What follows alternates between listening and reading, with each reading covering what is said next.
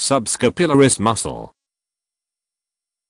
Subscapularis muscle, a muscle that moves the arm by turning it inward, internal rotation. The tendon of the subscapularis muscle is one of 4 tendons that stabilize the shoulder joint and constitute the rotator cuff. Each of these 4 tendons hooks up to a muscle that moves the shoulder in a specific direction. The 4 muscles whose tendons form the rotator cuff are: damage to the rotator cuff is one of the most common causes of shoulder pain. The term subscapularis means under, sub, the scapula, the wingbone. The subscapularis muscle originates there, beneath the scapula.